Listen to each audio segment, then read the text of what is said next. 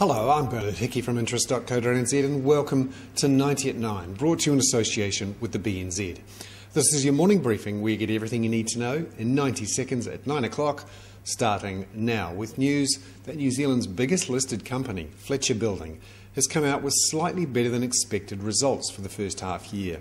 Profit was down 10%, but that was better than many analysts had forecast, and its shares rose.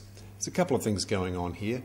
The construction market in New Zealand, particularly for hospitals, roads and stadiums, is going quite strong at the moment. And also Fletcher Building's Laminex division, which has been a problem, is starting to turn around.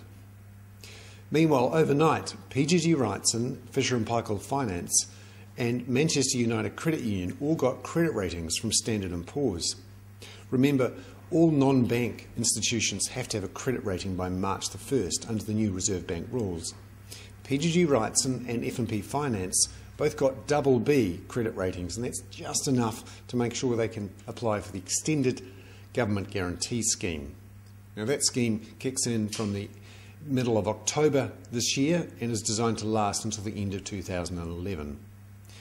The Napier-based MUCU, however, only got a B+ rating, and that's not enough to be in the extended scheme. And finally, overseas, the United Kingdom's jobless rate rose sharply, and it rose by the most since the middle of 2009. The Bank of England is still printing money, but it's agreed to stop printing money and not to expand it. The US Federal Reserve has come out with minutes showing that it's talking more and more about withdrawing some of its stimulus for the global economy and for the US economy, and looking in particular to sell some of the bonds it bought up during that panic time in 2008 and 2009. This would soak up cash, but also increase interest rates. I'm Hickey. That was 90 at 9, brought to you in association with the BNZ.